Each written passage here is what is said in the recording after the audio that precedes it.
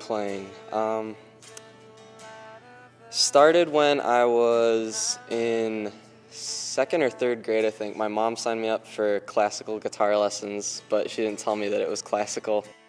From there, going into freshman year of high school, I just taught myself a lot of what I know, just practicing every day.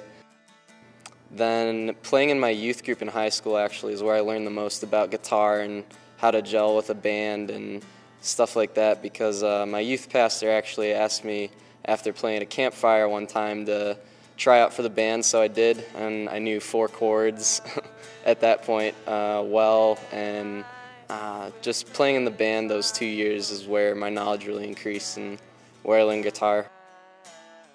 Recently, I have actually been hired by my home church to come back once a week on Tuesday nights to lead a worship service called Young Professionals. And actually this next weekend, I have an outreach event that I'm doing for my Uncle Dan's church.